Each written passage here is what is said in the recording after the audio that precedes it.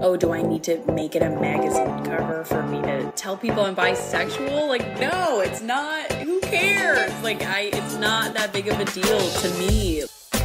From The Advocate magazine in partnership with GLAAD, I'm Jeffrey Masters, and this is LGBTQ&A. In doing this podcast, one of the biggest surprises I've seen is how coming out has changed. It means something different than it did 5, even 10 years ago. And no, this doesn't apply to everyone. It for sure differs depending on where you live in the world. But when I came out, it felt like an earthquake that shifted the ground of my house, something that affected everyone around me. Being queer and pursuing one's dreams, they were seen as mutually exclusive. And now with this younger generation, people like Lili Reinhart, that is not the case. Lili describes a feeling of nonchalance around her queerness. It is defining, yes, but it's not earth-shattering. It doesn't change her goals or plans for her future in the way that it once might have. And I think that is an amazing example for people to have, queer or not.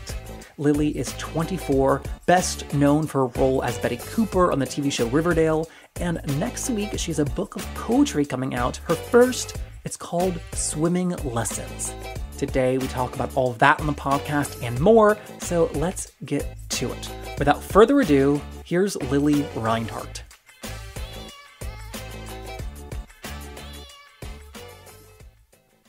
If it is okay with you, I'd like to jump right into talking about being queer. Sure, I would love to. Amazing. So in June, you posted, although I've never announced it publicly before, I'm a proud bisexual woman.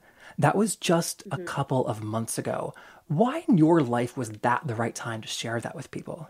You know, I've wanted people to know that I am bisexual, but I've never felt that there was like a right time to do it. I was afraid of coming out, I didn't want people to tell me that I was lying to get attention or something. And so I kind of just kept my mouth shut. I've told people in the past and they've told me, oh, it's a phase. And I'm like, okay, great, thanks. So, that's discouraging, obviously. I think that happens with bisexuality a lot because I like men and women. They're more of like, oh, well, it's a phase. You like what it's a phase with women. And I'm like, whatever you say. So take us back, you write this post and you hit send. What did that moment feel like for you before the reactions started coming in? I think I didn't want people to think that I was making something that really wasn't about me in referring to the protest that was going on. I came out when supporting a protest. I kind of tried to do it as nonchalantly as possible. I guess coming out is not a nonchalant thing. It just didn't seem like a big deal to me. And it also kind of like the way I look at the world right now, I'm like, isn't everyone that's how I look at it. I'm like, isn't everyone bisexual? Is this, So I didn't really feel like this was any breaking news by any means. And so to get kind of the attention that I got was kind of surprising to me. I wasn't expecting it. I was like, oh, shit. I'm really fascinated by the public versus private coming out. So it sounds like this is very much something that you did not just discover about yourself. Yeah. I remember being in 5th grade and thinking to myself, I'm thinking about girls a lot. I didn't tell anybody. It was very a private thing. I was only 10. That's quite young in my opinion. So that was an interesting revelation for me. And then my idea of sexuality it didn't really come up again until I moved to LA when I was 18 and started to have feelings for this girl when I was here and being sexually attracted to her. And I really kind of identified as straight. I didn't really think about it other than that until I was put in a position where I found myself really attracted to this one girl that I was hanging out with. And then I guess just over the course of the last couple of years, I've realized that it's just part of me. And I didn't really stop to even think about it until a couple of years ago again. I don't know. It was just an interesting self-exploration.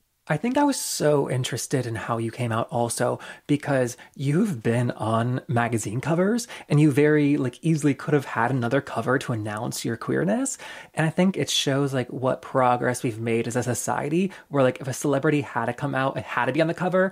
And now it's so nonchalant. And I just love that message that it sends to other queer kids that like, hey, this is not like the biggest deal ever. Yeah, and it shouldn't be. Like I did not want that for me. Like, oh, do I need to make it a magazine cover for me to tell people I'm bisexual? Like, no, it's not. Who cares? Like it's not that big of a deal to me. Like it's not something that it's not like our sexuality defines who we are, but I think a lot of times people want it to. They want our sexuality to be the defining, oh, that gay guy or that lesbian, like that's what people love to do and love to say. And it's like, I would hope that being out and owning your sexuality isn't something that needs to have press around it.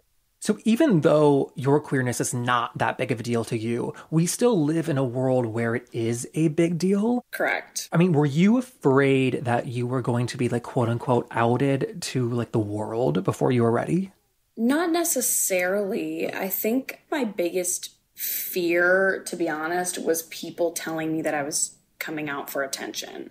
That was my biggest fear. And I'm not necessarily sure why, but I think to me, in my eyes, it kind of became like a fad, like that people like, oh, we're coming out. People were bisexual. People were dating women. Like, and it was coming out kind of rubbed me the wrong way because I believe it or not, and I know I get myself in a lot of hot water sometimes by speaking up and being vocal about things, but I do not like to be the center of attention.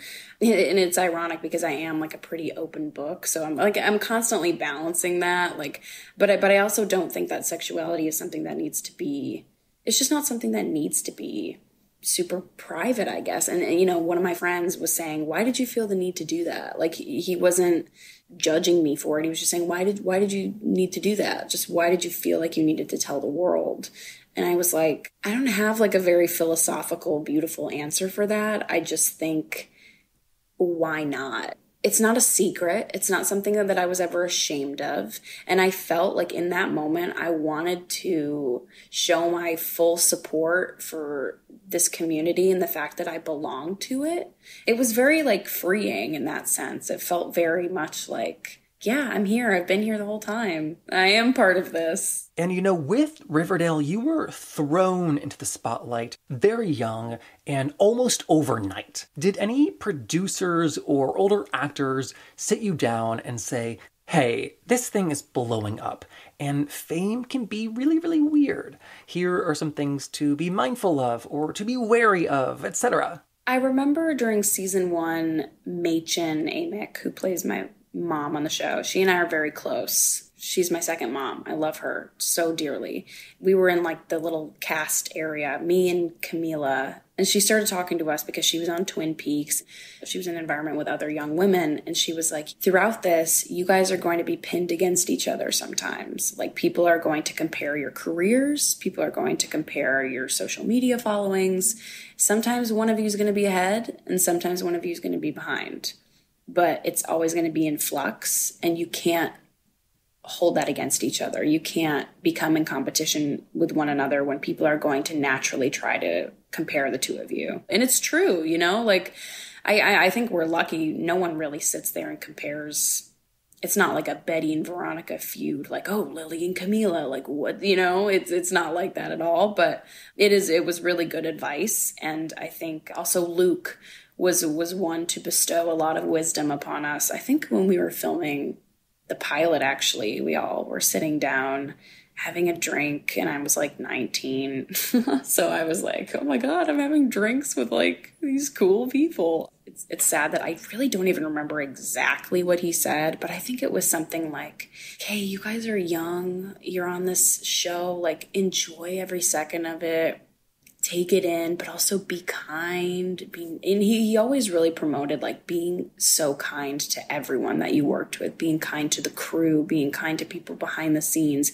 Everyone loved Luke for a reason. This is Luke Perry, who most people know from Beverly Hills 90210. Yeah, Luke Perry, because he was just so kind to everyone. Like, he just greeted people he looked at your face when he said hello to you and like made sure that when he was talking to you, you felt like, wow, he genuinely cares. Luke was an anomaly, I think. That's really nice.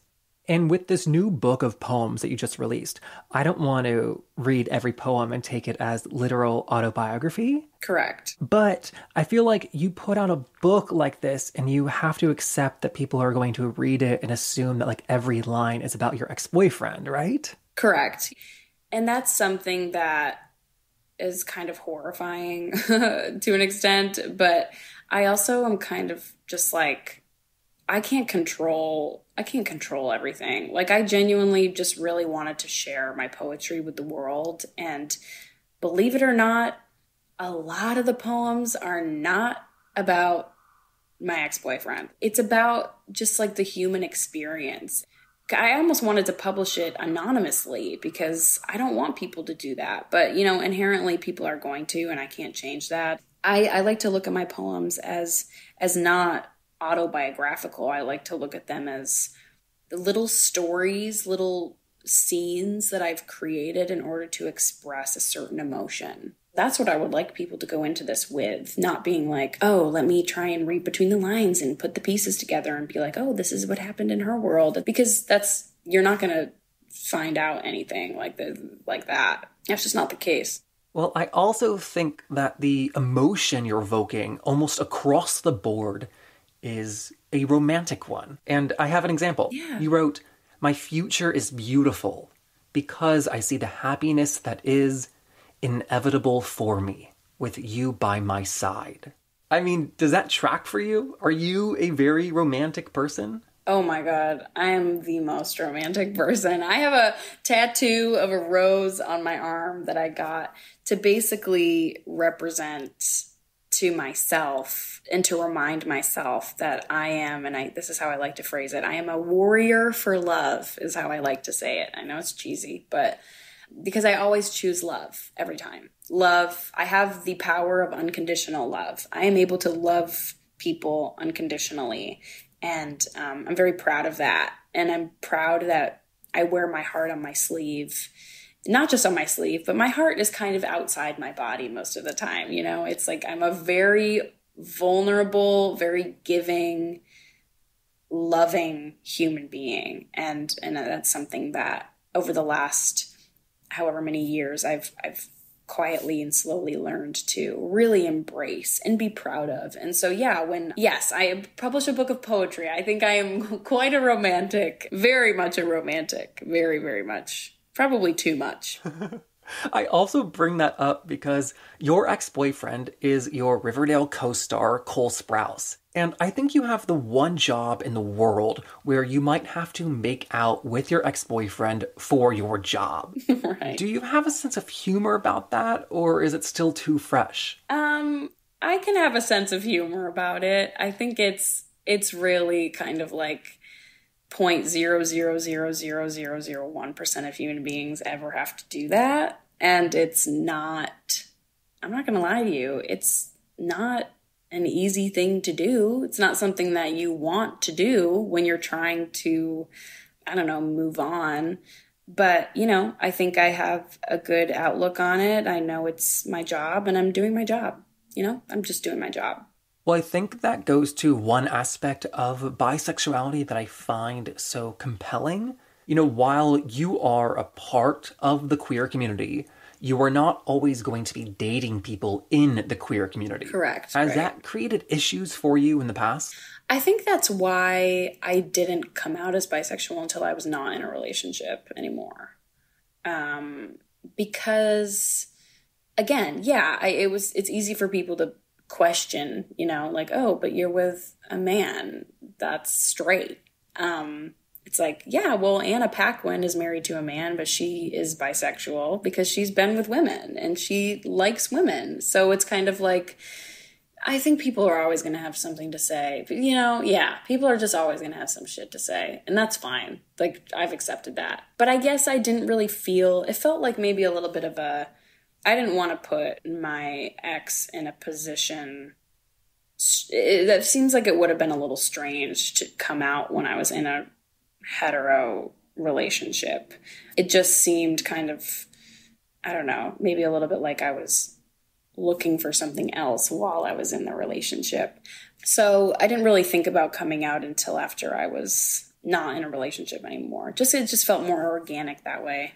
And a couple times in talking to you, you've mentioned that like people don't believe that bisexuality is a thing. Is that something that you had to get over for yourself?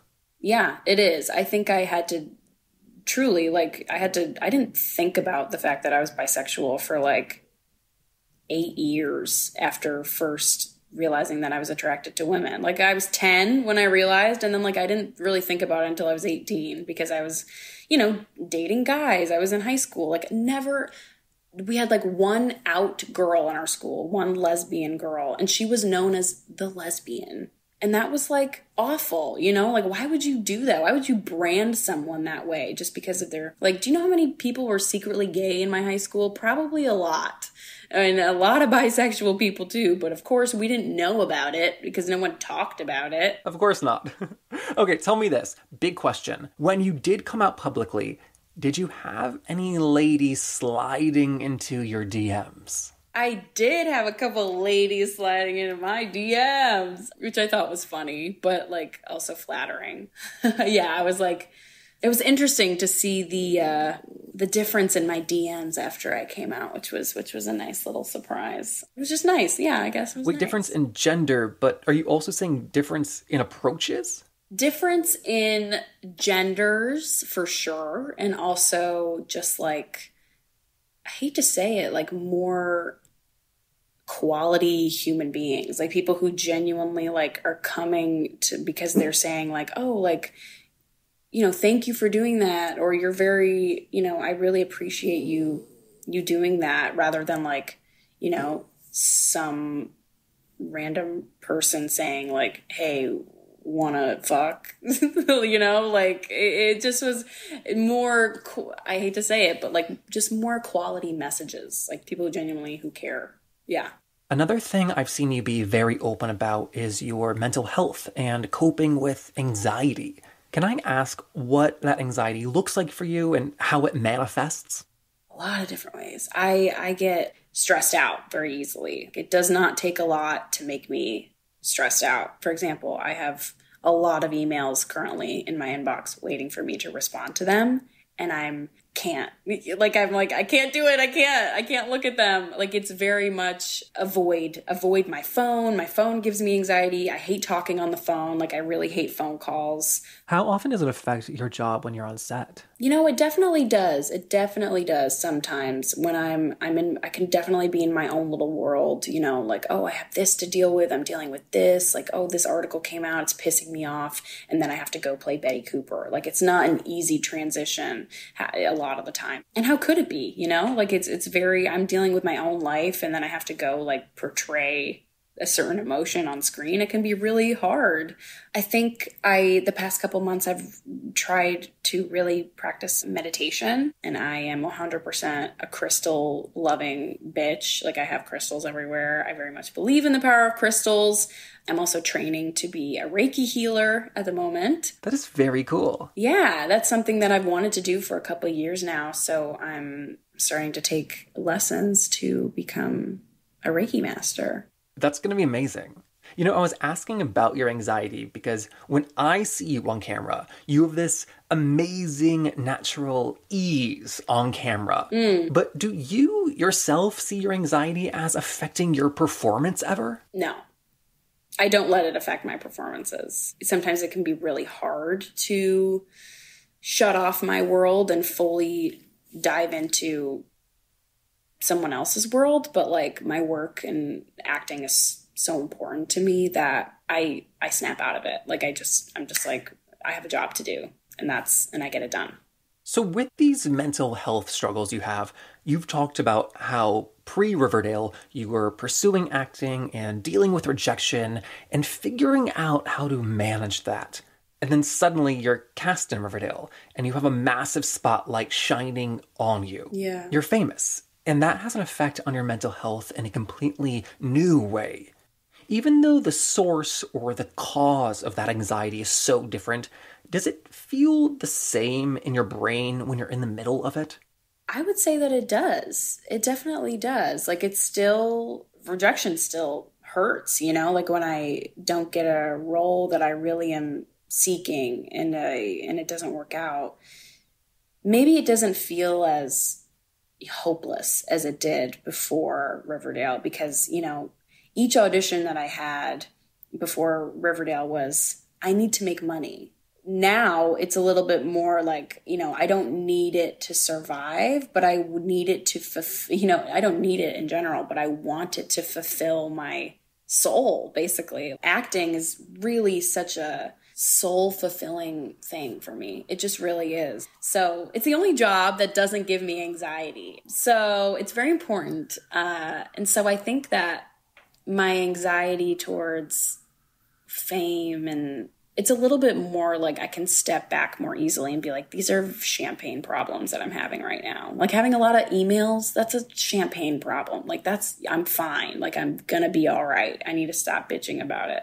And at 15 or 16, had someone told you that you would book a role this big, that 25 million people would follow you on Instagram, and that you'd be supporting yourself with just acting, what would your reaction have been?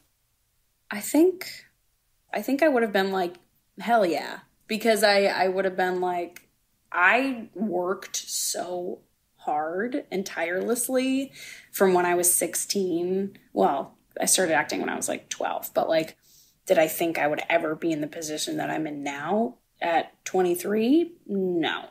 And so that's something that I don't take for granted. Like the fact that I can support myself as an actress.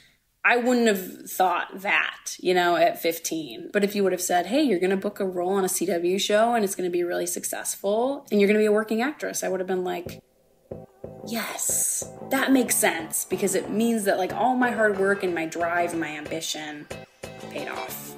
And I think that is an amazing place to leave it at. Yeah. So thank you so much for doing this. Of course. Yeah. Thanks for having me. Yeah. And big thank you to Lili for that. Her new book of poetry comes out next week, and it is called Swimming Lessons. Now, if you enjoyed the interview, amazing. Thank you. But we have a favor to ask. Please make sure that you are subscribed to the podcast and leave a comment on Apple Podcasts. It is a huge help to our show, just like spreading the word on social media. So thank you so much to everyone who does that. We're on Twitter at LGBTQpod. I'm on there at JeffMasters1. Those are both great ways to recommend guests. We are an LGBTQ interview series though, so please keep that in mind. I'm laughing because it seems like every week we get suggestions that are amazing, but are of straight people. So you can just forward those on to Joe Rogan or anyone else. And if that was you, no worries at all. Are you spiraling? Maybe. Am I spiraling? Definitely. Do I judge that? No. It is a global pandemic, so everybody can just relax. Okay, we're brought to you by The Advocate magazine in partnership with GLAAD. Both brands are celebrating Bi Week right now. That's BI Week. So come check out our websites at advocate.com and glad.org. I'm Jeffrey Masters, and I will see you next week. Goodbye.